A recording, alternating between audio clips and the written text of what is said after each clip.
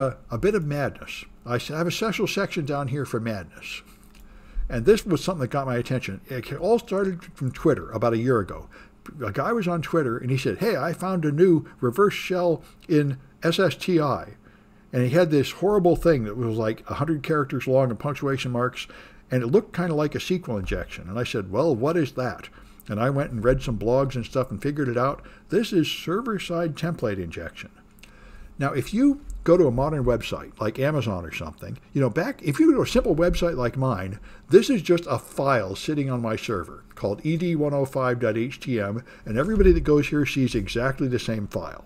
It's nothing but a plain HTML file being served. Now, that is the old Web 1.0 from 30 years ago. But the modern web does not work that way. If you go to Amazon, you see a custom page that nobody else will see. They have a content engine that fills in the blanks like a form letter, customized to you.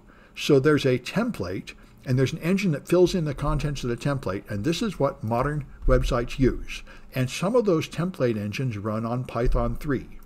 So you can make your own Linux server doing it, but I'm just going to use mine, which is here. I've set up one running this demonstration. So this is a dynamic web page where you can search for a user. So you can search for Fred, and it will always find Fred. There is no real database. This is simulating a very small portion of a modern website.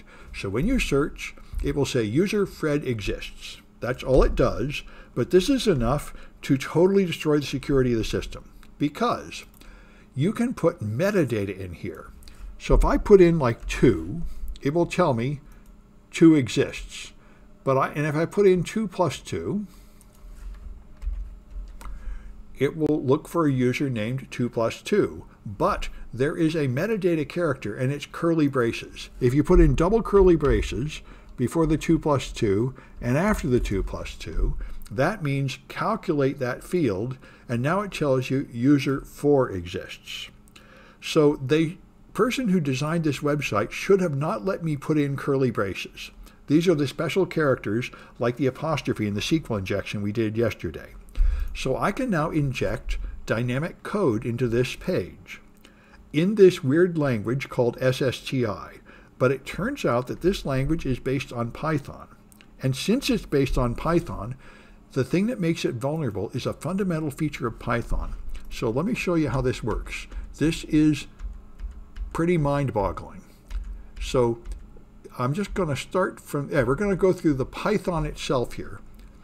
And you can do it in SSTI, but I think I'll start, let's just clear the screen and look in Python. So clear. Okay, so if I run Python 3, and I make a string. So when I type in that string, it's processed as a Python string. They're letting me type in an arbitrary string. So I'm going to set string equals hello. All right, I guess I'll use S to be consistent with my example. All right. So I've created a string object, and we talked about this before. It's not just a series of 5 bytes like it would be in C. It is an object with attributes and methods, and you can see them by doing a directory of S. To see what that string contains, it contains all this stuff by virtue of inheriting it being a string. So you can find out what class it is. One of them is underscore underscore class underscore underscore. That will tell you a property of your string. So if you do that, its class is string. Okay, so it is an object with a class. All right, it also has, by the way, methods like upper and lower. Here's lower, and someplace is upper. So you can do s.lower, and that will make it lowercase. S.upper will make it uppercase. So, these do things you might want to do with a string. But what's interesting for us is to mess around walking up the hierarchy. Python is a object-oriented structure, and it has a root. So if my object is of class string, like this, I can ask, what is string? Well, that has a class too. I can put another class here, underscore underscore class, underscore underscore. And so string, S is type string, and string is type type. So that is a type object, and you can go up further from that. by going class base. And now you have object. This is the root of the entire Python tree. By starting with a string and adding these meta characters, I have walked up the hierarchy of Python to the root of Python. This gives me complete control of your computer because the people who wrote that engine included certain Python methods that they expected you to use, and they thought that's all you were going to use. But when they let me insert a string, I can walk up the hierarchy to the root, and now I can walk down the hierarchy until I find a way to import a method called OS. I can import the OS method, and I can run system commands from inside here. It gets sort of messy. But by making a long string with this class base, subclasses, catch warnings is one of the methods of the subclass, which has a module that will import. I can execute an import command from inside the string. And I can import a library that the developer did not include in their code, and I can then run methods in that library.